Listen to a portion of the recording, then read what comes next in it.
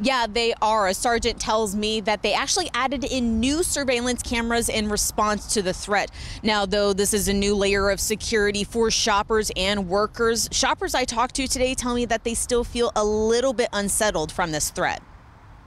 To be careful where we go. I'm just surprised in the mall. Wow.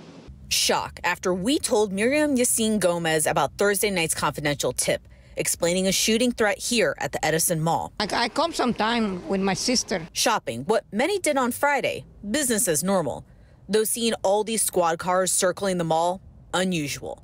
Fort Myers police would not talk with us on Friday, but say these officers are here as a precaution. Gives you a good sense of safety. They have to put more security cameras, Which a Fort Myers police sergeant says they did do on Friday. We were not allowed to get video on property, but I did go inside the mall without a camera. There was extra security walking around, along with an officer staged at the front door, though the threat still has shoppers feeling uneasy. You'll just stay looking over your shoulder once you hear there's been a gun threat somewhere. Sometimes it make my dad nervous, sometimes it make my mom nervous. Nerves. People like Yacine Gomez says she looks past. I usually, before I go out from my house, I say, thank you, God.